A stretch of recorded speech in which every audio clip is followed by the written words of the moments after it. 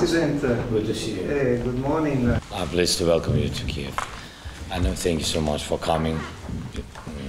And Your Eminence, thank you so much that you found time, not only for the capital. You've been to some of our cities, saw people, and I think it's a good signal, strong signal from Vatican. Thank you for this support. Also, I want to thank you. Last time we had meeting with His Holiness in Italy during G7 meeting. Yeah, thank you. Please, best regards to His Holiness from us. And thank you for your own participation of Peace Summit. That was the first step, only the first step, but anyway, or already the first step. All these steps are very important for us. And it's important that you support it. And I heard your words. I think all of us understand that we have to finish the war as soon as possible, of course, not to lose people lives. Mm-hmm. You're very welcome. Thank you. Thank you, Mr. President. Thank you for receiving my delegation.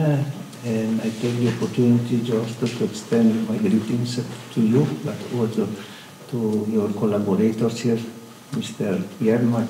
We have the occasion to meet many times in Rome, and also here, I think in 2021, when I came for the 30th anniversary of the independence of Ukraine. Yes. It was a really an important visit, I think, as an expression of the closeness and proximity of the Holy Father to Ukraine.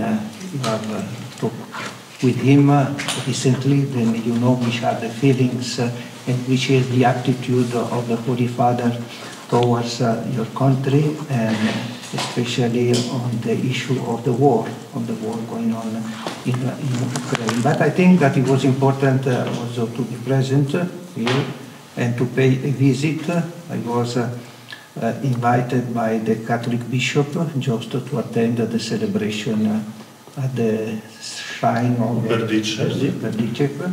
It was a very moving experience. So many people, even though the number was reduced because of the war, but so many people pray for peace.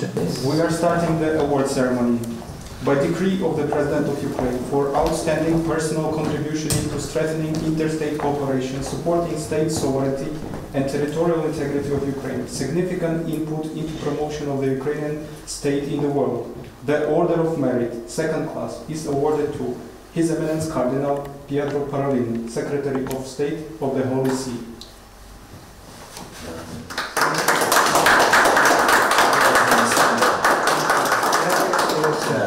Thank you, Mr. President.